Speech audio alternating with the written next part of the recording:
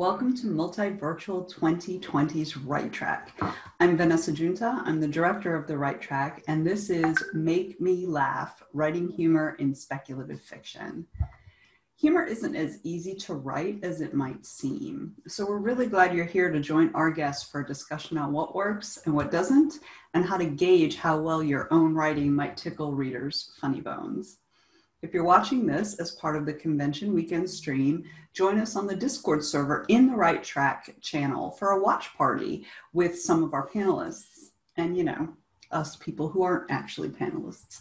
We can watch it all together. Instructions on how to get onto our Discord can be found at multiversecon.org/Discord. Every year, we choose a charity to donate to. This year, we're giving to the Equal Justice Initiative. You can help us by donating at our Ko-Fi site. That is ko-fi.com/multiversecon. All donations minus fees will go to support the Equal Justice Initiative, and you can find out more about them at eji.org.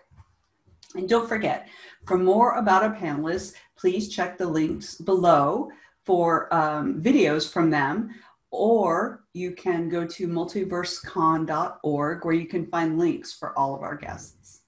Now I'm going to pass it on to our moderator, Lee Martindale. Hello, and welcome to Writing Humor in Spec Fic, where the job is for us to make the reader laugh. My name is Lee Martindale. It's my pleasure to be your moderator. And I am joined by some of the best in the business. Let's start with brief introductions. Gini, starting with you. Hi, I'm Gini Koch. I write the Alien Catherine Kitty Cat series for Daw Books. And I also write under a variety of pen names, including G.J. Koch, J.C. Koch, Anita Ensall, Gemma Chase, and A.E. Stanton. It's a controlled form of schizophrenia, and I make it work for me. I write in every genre and every length, and I'm excited to be here. Jeff. I'm Jeff Strand. I'm mostly known as a horror writer, but generally a horror comedy writer. And when I veer from that genre, I either do young adult comedies, romantic comedies, smut comedy. It's always, whenever it's not horror, there's a strong element of comedy to it. Kat. Hi, I'm Kat Rambo. I'm a Seattle-based writer and editor, and I write all over the place, but the book that I have coming out next year with Tor Macmillan, which is a space opera, has a great deal of humor in it. And Paul? Hey, I'm Paul Barrett. I'm a writer and filmmaker. I've produced 2 feature films, 2 documentaries.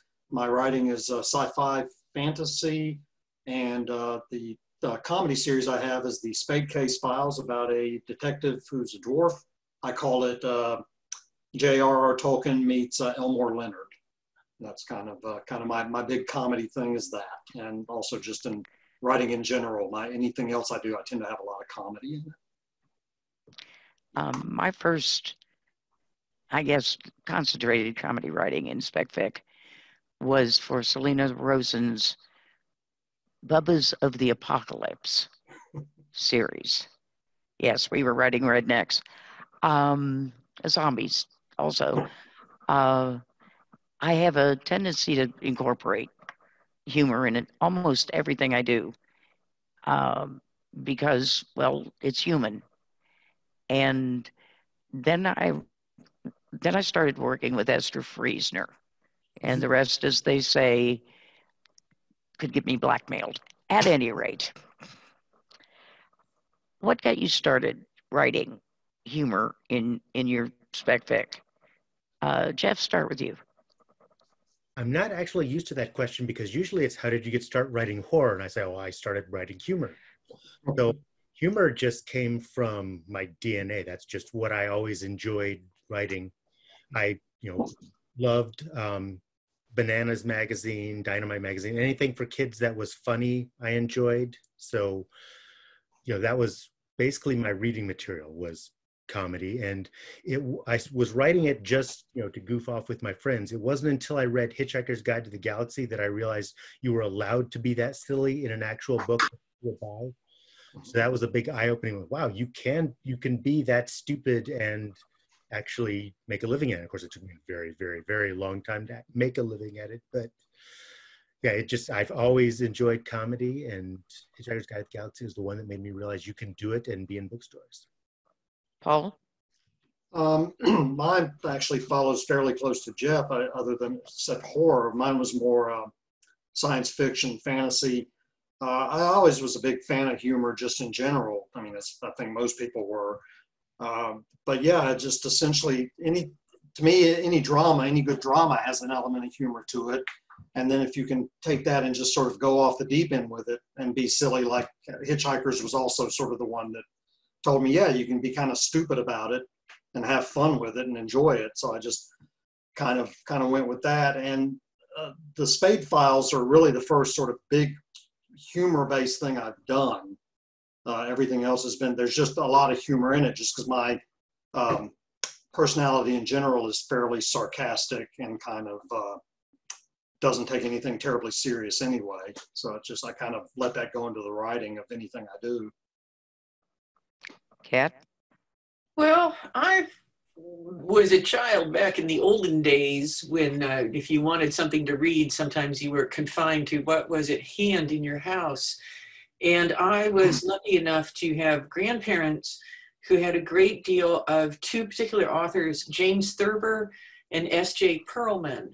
And so I read a great deal of them as at that age when this stuff sort of impresses itself on you, and thought it was just so amazingly funny and wonderful that I wanted to try and get some of that in my writing as well. Jenny? Well, my background is, I guess, a lot like Kat's. My family had a lot of older books, and I read them all. And my favorite humorist of all time is Robert Benchley. So I just devoured all of his stuff, and everybody else's too. But he was, I just loved him. But when I started writing, I wrote very, very serious, deep, meaningful stuff that, and I had a friend who convinced me that I needed to start writing down all the funny stories I would always tell. And my first professional sale was a humor piece. And because of that, when Touched by an Alien, which is the first book in my Alien series, started coming out funny, I let it ride and let it roll, and it gave me a career. So yay, humor. Yay, humor. I picked up the first Chicks and Chainmail anthology. It's all Esther's fault. Okay, there's that old saying attributed to everything from the Greeks to every comedian we've ever seen on TV. Drama is easy. Comedy is hard. Mm-hmm. Do you agree or disagree with that statement, Jeff? For me personally, I've been doing this so long, it kind of naturally spills in. So I would disagree for me personally. However, trying to train someone to write comedy, I would say it's way harder than drama. I think someone says, well, can you teach me to write comedy? No, that's really, really hard. Whereas, can you teach me dramatic story structure? Sure, there are very clear rules to follow. But comedy is very, very instinctual, at least for me. It's not a formula. If it's a formula, it's bad comedy. So for me, it's just sort of 90% of it naturally flows in there. And then the last 10% is the word there or this funnier in this particular joke? And, the fine tuning, which takes forever, that's the head smashing, is what is funnier. But I would say 90% of it is just the instinct. And then the last 10% is making it funny with the small details. Jenny? I totally agree with the statement. One of the reasons I write horror as J.C. Koch is that it's really nice to kill things and let the bad guy win and not have to make somebody laugh after I've slaughtered, which I have to do in my main series. And whenever I write as G.J. Koch, both of those names are funny and I have to be funny. I'm with Jeff. I think it really helps if you're a funny person naturally. or a funny storyteller, or, you know, you were the kid, you know, snort the milk out of their nose. I think it can be taught, but I'm right there with Jeff.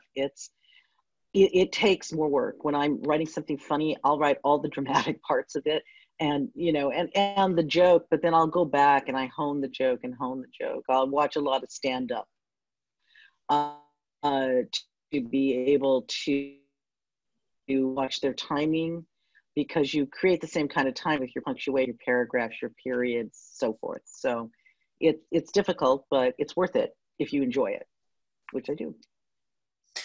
Well, I think there's two things at play here. And one is humor. Yeah, when humor is written badly, humor can be just so awful. And forced humor can just be freaking painful.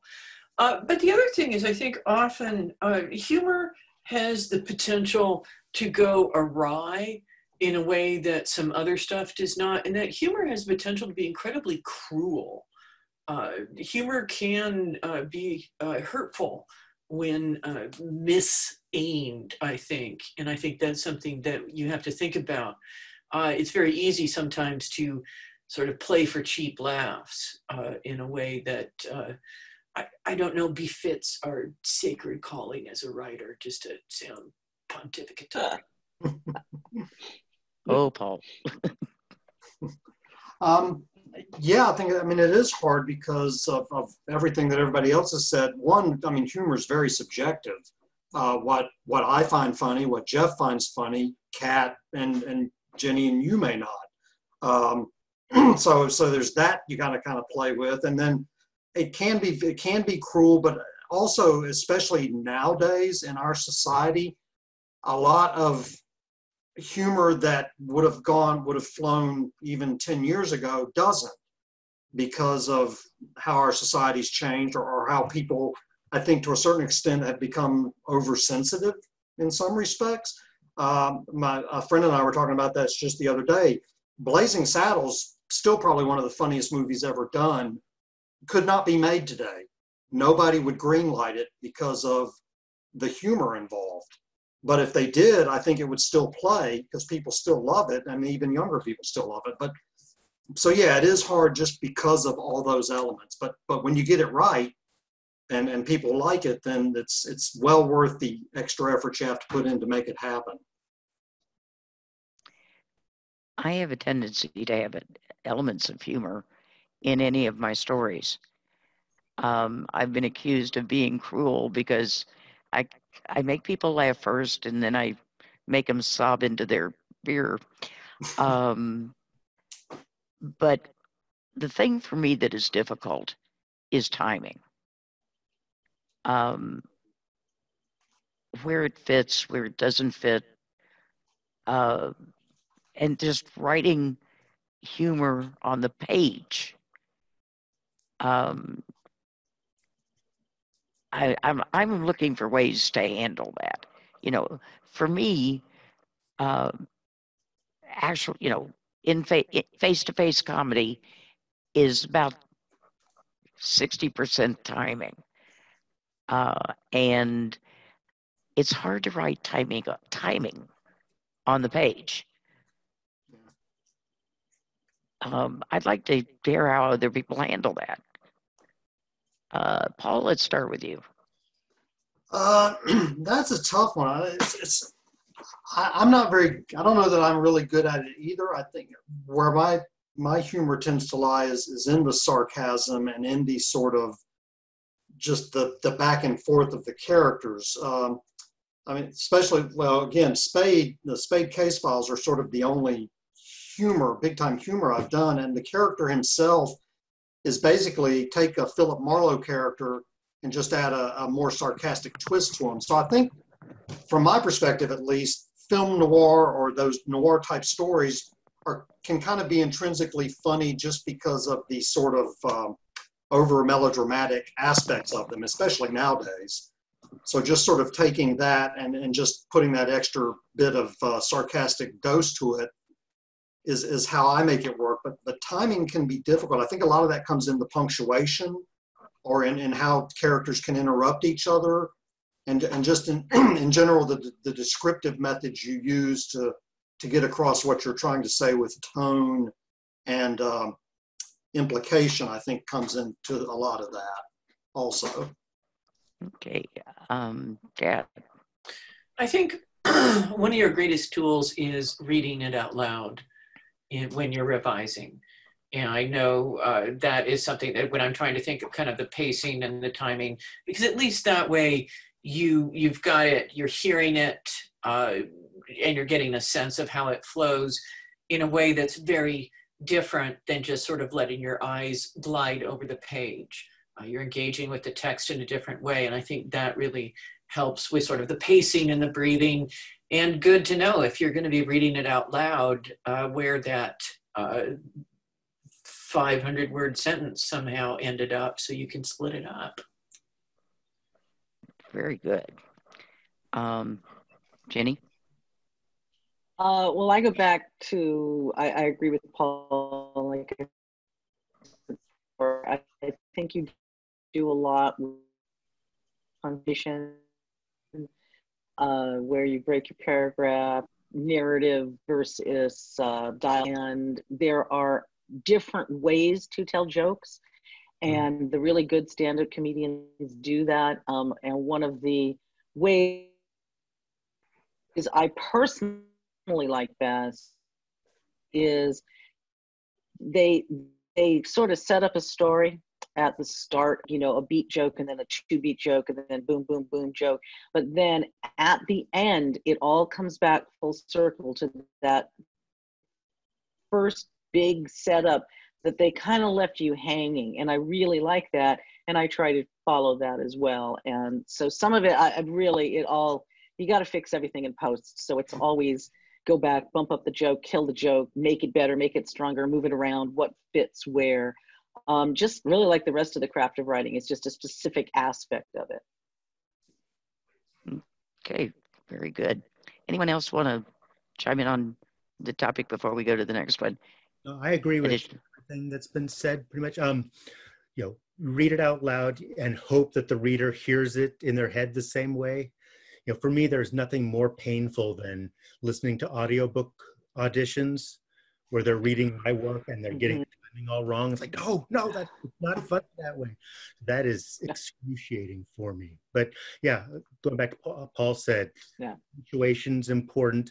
And a lot of times you're not following strict rules of grammar, which there was a lot of back and forth because especially with my young adult novels, I would be edited with strict grammar rules. Like, you don't need a comma there. Well, yes, the comma's there on purpose to give a microsecond pause, which is the difference between it being funny and not being funny. Well, you can't have passive voice. Yeah, sometimes passive voice is funnier. There are certain rules that, you know, never use passive voice. Show, don't tell. And sometimes, no, it's funnier to violate the rules. So it can be tricky when you're working with an editor who has their manual style and they're not going to veer from it. I wouldn't know about that. What to you is the hardest situation or the hardest storyline to work with when you know you've got to write something funny? Who do you want to go? I'm not quite sure I understand the question, being honest. Okay.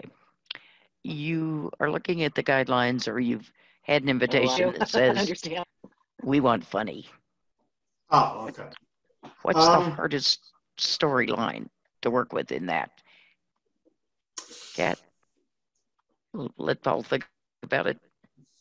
Well, I think you gotta, I'm gonna just seize the reins here because everybody's glitching a little for me and I'm clearly totally out of control now.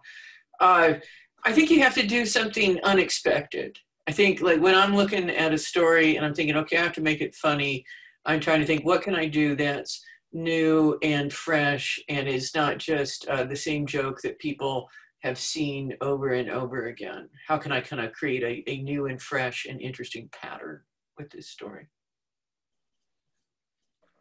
Okay. It's when I know I'm killing a character that people love and that I have to make them cry. And then in the next chapter, I have to make them laugh. And that happens a lot. There's a lot of action in everything I write, particularly in the Alien series. And there are many times where I've had to, death is a reality, and had to kill a character or characters that people loved. And then I have to make them laugh. And I have to keep making them laugh while we go through all the dramatic stuff. Now, they get to have their dramatic moments too, but to me, that's the hardest. And I have to do it every book. Paul. So, I mean, I haven't really had to go into that or had that come about. I mean, obviously there's certain topics that you probably shouldn't try and make humor out of anyway, but would be incredibly difficult. I mean, you know, I mean, obviously terrorism or just things along those lines. I mean, there's certain things that I don't know that you could make funny, or if you could, it would be really difficult. So, I mean, anything I've done, if it's going to be humorous, it's intentionally been written that way. But I've never actually been in this situation where I'd love to, because that means I'm getting enough out there that people are like, hey, we want to use this guy. So I'd love if someone said, hey, you need to take this, you know, death of a rodent and make it funny. Okay, well, let me work on that. But anything I've written to be humorous has been written intentionally for that purpose. So I've never put myself in the situation where I've said, hey, let's take this thing that is inherently not funny and see if we can put humor behind it. Jeff? Yeah, it's one of those with Paul, I wouldn't insert myself into that situation. Like, I have, you know, very pitch black humor in my stuff, and, you know, tasteless stuff. But, you know, if someone said, hey, would you like to contribute to our anthology of comedy stories about sexual abuse survivors? I would say, no, I'm going to skip that one. You can do hilarious Holocaust themed comedy, but I'm not going to be doing hilarious Holocaust themed. So it's just, you know, unless you can find an angle where it's legitimately funny and not just pushing buttons, which for me is always the line. It's like, am I being entertaining, or is it just trying to mess with somebody? And so I always err on the line of just being entertaining. So imagine yourself sitting in front of a room of new writers, wannabe writers, first pre-published, as we call them, writers. And you are going to give them a situation and tell them to write the opening of it. What situation would you want to give them? Jeff? Are we asking, are we giving a prompt? Okay, you doubled up on each other. Ginny, go. What was that? Sorry. I just had a question on clarification.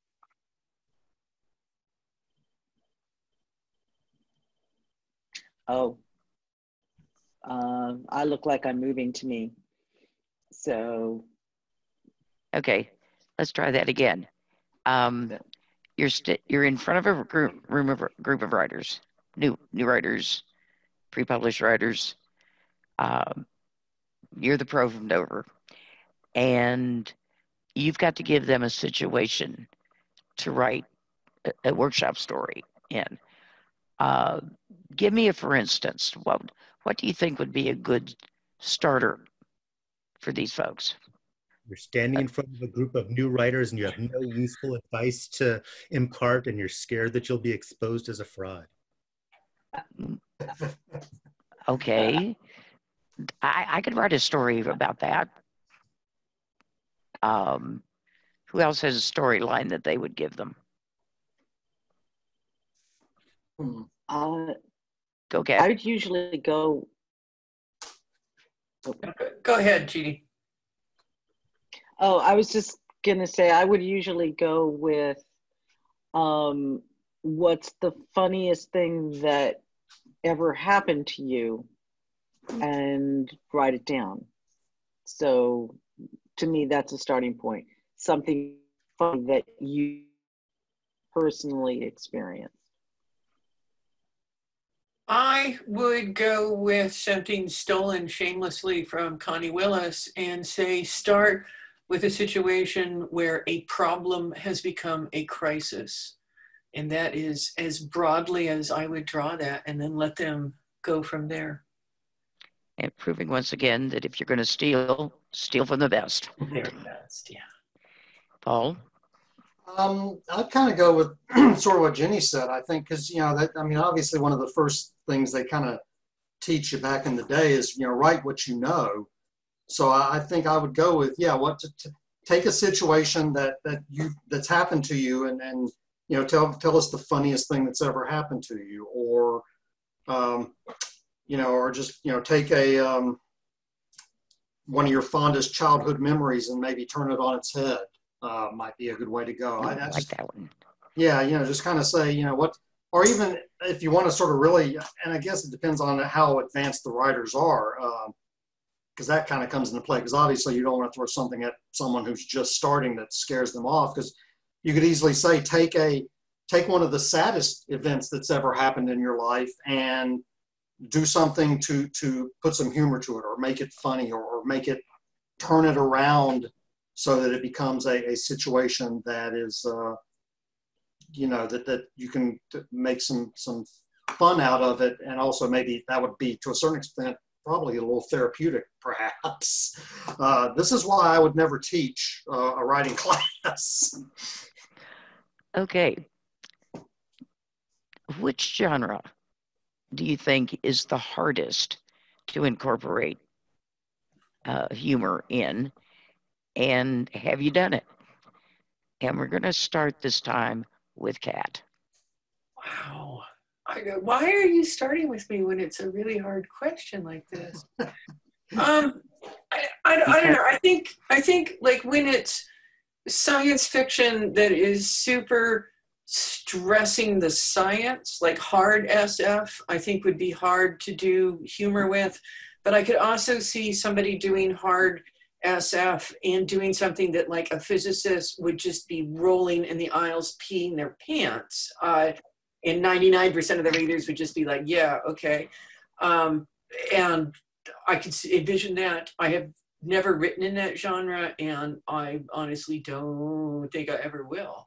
But I could see it. I could envision this. I see it in my head. Jenny? I'm really kind of with Kat. I write, like I said, in every genre, and I can infuse humor in it in any one of them. But hard science to me, as soft science fiction or space opera allows you to be. So you could do it if your joke is only going to be understood by the physicist, you're not going to get published, or it's not gonna land. But I mean, I'm sure there's a way to do it. I just have never wanted to try. Jeff? Pretty much any genre that you don't have a strong working knowledge of. You know, I'm sure you can do a hilariously funny romantic historical novel, but I couldn't, because I don't know the tropes or any of that. So pretty much for me, it'd be any genre that I'm not familiar enough with to, you know, satirize. Okay, Paul. Yeah, I'd kind of go with that. Or I mean, certain genres, I mean, obviously, you know, Jeff brought it up, you know, I think it would be very difficult to write a funny Holocaust novel. I think like a war, you know, like the World Wars or any of the wars, Vietnam War, I think it'd be really tough to write anything funny involving that. I mean, it's been done, but it's always been really black humor or sort of satire, you know, Dr. Strangelove, stuff like that. But just to write an out and out funny thing, I think would be very difficult for really any subject that's inherently doesn't have any humor to it. I don't think war has a whole lot of humor to it. I don't think, you know, things like that. Now, you know, obviously romantic novels, historic novels, you could have some fun with, because if you do know the tropes, that's half of what comedy is taking the tropes and turning them on their heads, or finding a different bent to them. But I think there are certain things that just kind of would be very difficult, just because it would border on that what's funny and what's cruel line. So yeah, those are sort of I think the big ones would just be anything that's inherently tragic where a lot of people die. I don't see a hysterical 9/11 comedy coming out anytime soon. So, things along those lines. I've written humor in space opera, in horror, and in fantasy.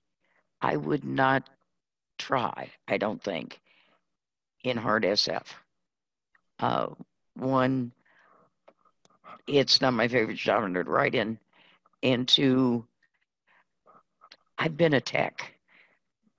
That sort of thing makes me cry, not laugh.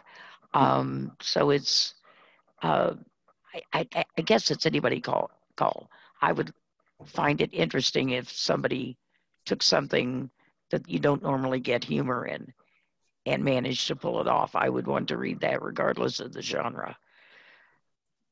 So you're working on something funny. What is your process? Starting from, you're sitting there looking at the guidelines. Doesn't matter what, you're sitting there looking at the guidelines. What is your process through the hand it in and sell it with luck? Starting with Paul. The first process would be to sort of, obviously, I think it's like writing anything, come up with an outline, then you come up with your story.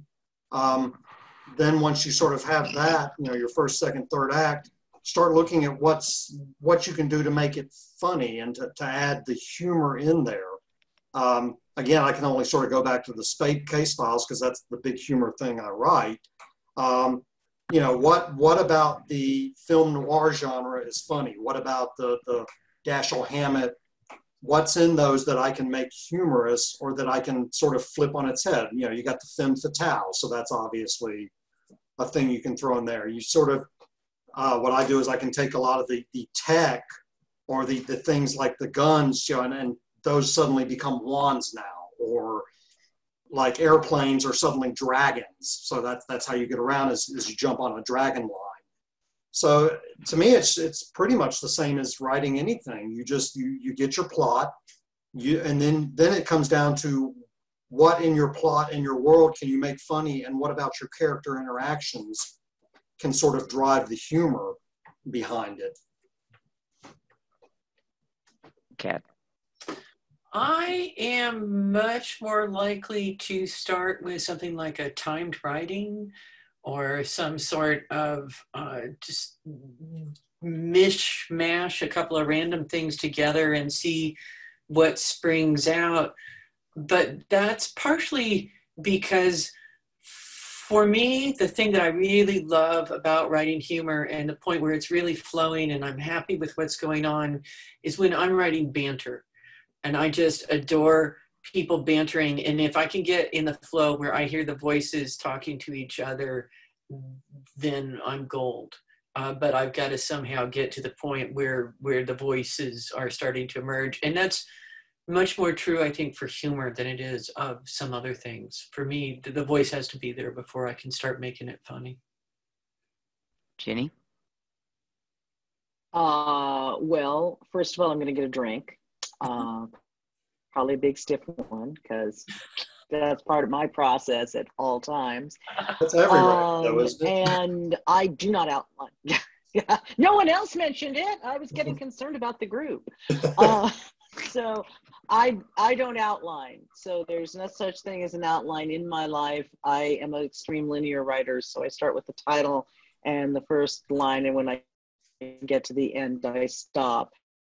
And literally this is anchor author, or it just looks interesting versus something in a novel, which is, it's different when it's a novel versus a short story as well. But if we're going to talk a short story, I've got to come up with a funny idea, and I'm sure all of us and everybody else out there, you've got your notepads and notebooks filled with ideas that you're never going to have enough time to write.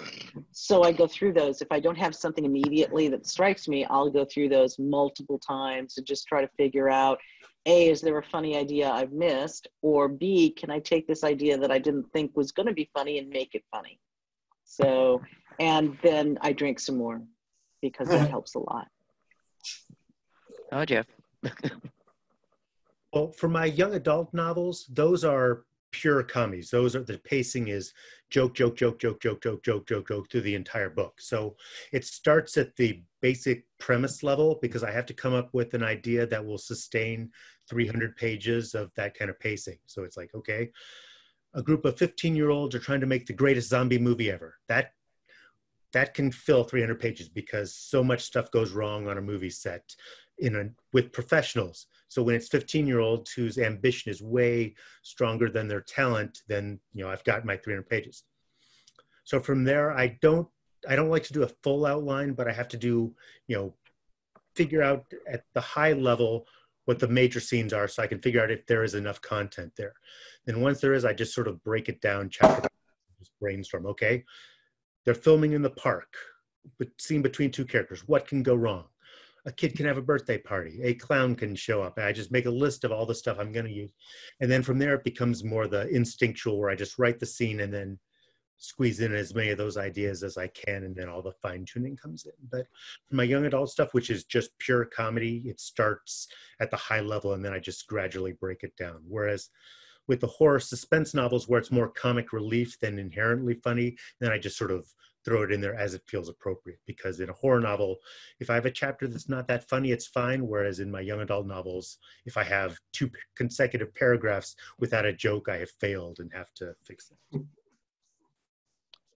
I grew up raised by what may be one of the best oral storytellers I've ever met, my granddad.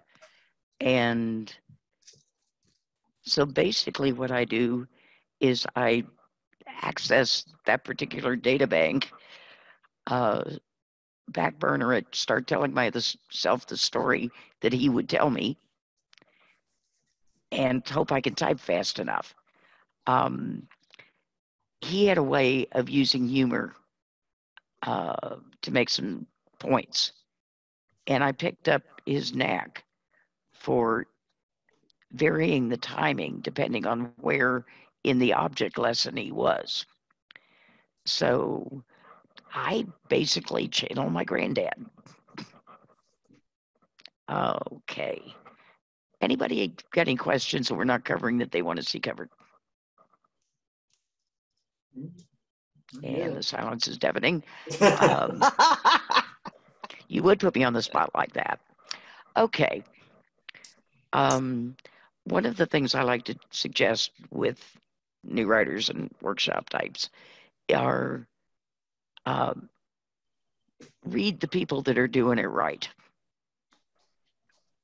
So I'm going to ask you for a couple of suggestions each on who you would tell folks to read to learn to write comedy in X genre. Let's see. Kat, let's start with you. I actually was just looking at, I really should be telling you who's doing this in fantasy and science fiction. And I will say Howard Waldrop and Terry Bisson are 2 just amazingly funny short story writers. But this is an English series that for some reason I feel compelled to put in chat, even though it won't show up in the video. E.F. Benson's Map and Lucia, which are these small town English village in, I think, between the wars. And they are intensely, hysterically funny and deal with tiny minutia. And I wish someone would do a fantasy version of these so much, because I would read the shit out of it. But I would somebody read them and do that, please, immediately, so I can read it. Gina. You mean Ginny, right? Gina, I'm sorry. It happens all the time. It's okay. It happens all the time. Well, you already heard, I read Robert Benchley. I really like what I consider comedy's old masters. So Benchley, Thurber, Dorothy Parker, moving up a little bit, David Sedaris, Steve Martin, Woody Allen. All of them are very funny in short fiction. But if you're going to talk novels, to me, the god is Terry Pratchett. Love him, Worship at the Altar. Douglas Adams is great, but for me, Pratchett is the one, and the one that proved to me that you could sustain it well, not only over a novel, but over a very long-running series. Jeff.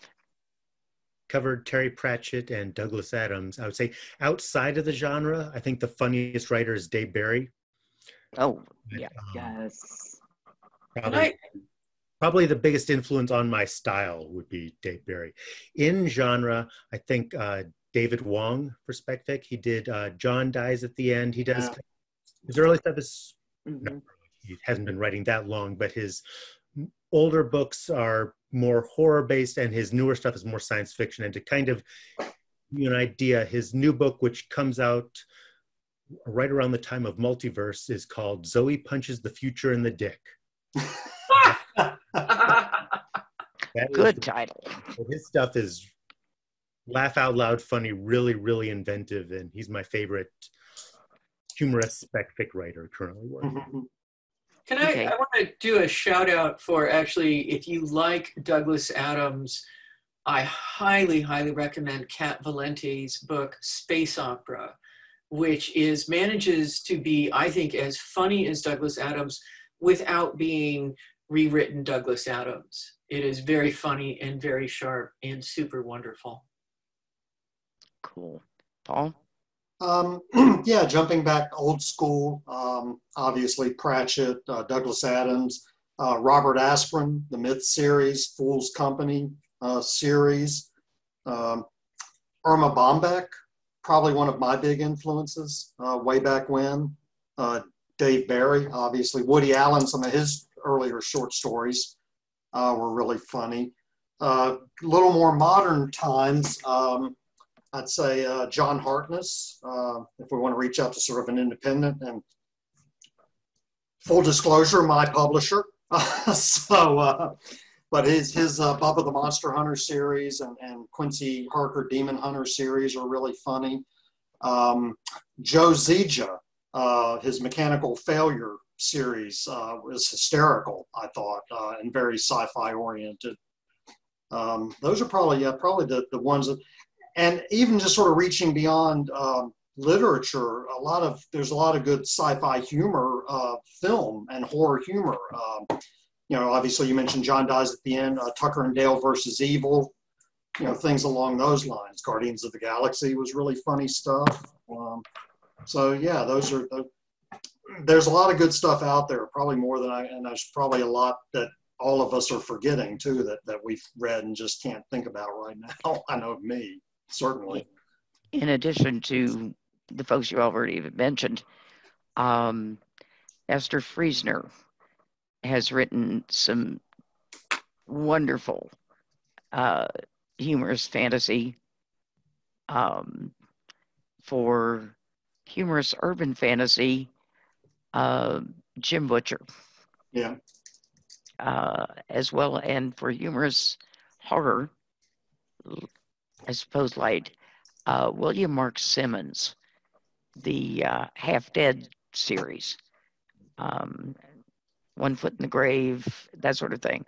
The last one in that series was just published, and he had not lost his chops. Let's see. Another one I just thought of real quick, Christopher Moore. Yes. Yeah. Yes. Okay. For sure. Of course, Selena Rosen has written humorous everything, and some of it might qualify as PG. But we've got about 5 minutes left. So think about it for a little bit. But one piece of advice, one bit of wisdom to leave our audience with before we shuffle off this mortal coil. And who's ready? I'm stealing Neil's Jeff. son because it's the best advice I ever heard, which is, he said, I have no loyalty to a funny joke. If the scene works without it, out it goes. And the hardest thing to do when you're starting is to have a great funny line that doesn't work with the scene and get rid of it, where it's out of character, where it doesn't match the tone. And you're just like, but it's so funny. You have to get rid of it. So that, because my early stuff, you can see, I know I'm going to cling to every joke that's here and have to cut stuff if the scene doesn't work with it, if it doesn't match the characters. So get rid of the funny lines, even if they're really, really funny. Be willing to kill your darlings, right? Yeah. Oh, just a second. Sorry. Ginny? Oh, literally one of the things I was going to say is what Paul just said, kill your darlings. But also never give up, never surrender. Just because it didn't work right in the first draft doesn't mean it won't work right in the 10th draft. Doesn't mean the next story won't be great. But you cannot possibly succeed if you give up, so don't. Kat? I'm going to reiterate, read it out loud, because I think that is one of the best habits a writer can be in. Okay, Paul?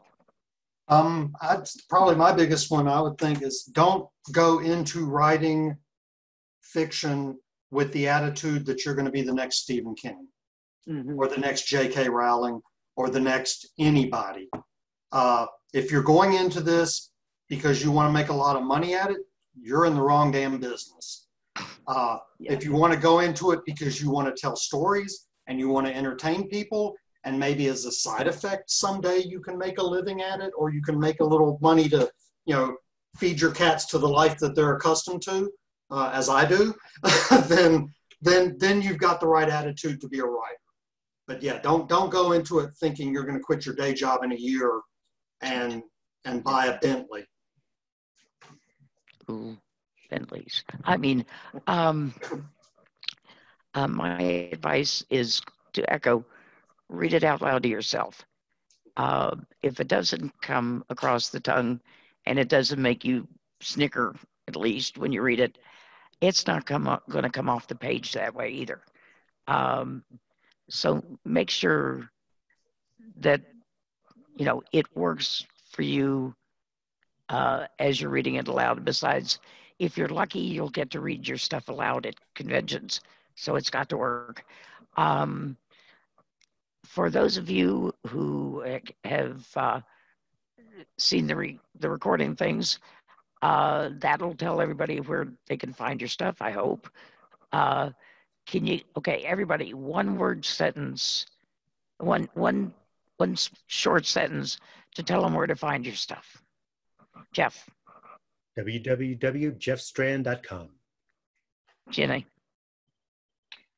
www.ginnykoch.com. Kat? CatRambo.com and Cat Rambo on most social media. Paul? www.twomenandatypewriter.com, which is the site for myself and my writing partner, Steve. That's good. www.harphaven.net and Lee_Martindale on most social media. On that note, thank you all very much for a most enlightening panel, we hope. And we hope that you who have been watching enjoy the rest of the convention. Thank you. Thank you. Thanks for being a great moderator, Lee. My pleasure. Hey, thanks so much for tuning in to Multivirtual 2020's Right Track. We hope you found the panel fun and you found it useful. Remember, for more about our panelists, please check the links below or head over to multiversecon.org, where you can find links to all of our guests. We've got so much great programming this weekend, so make sure to come out to our Discord server and hang out with us this weekend. We are at multiversecon.org/Discord. And if you go to that link, you can find all the information on how to join the Discord. And finally, would you like some Multiverse swag? When you go to the website, check out the store because we have shirts, we have masks, we have posters, enamel pins. We've also got this really cool map that I cannot wait to come in because I'm going to put it on the wall in my office. It's going to be awesome. Anyway, thanks again for joining us, and we'll see you on the next panel.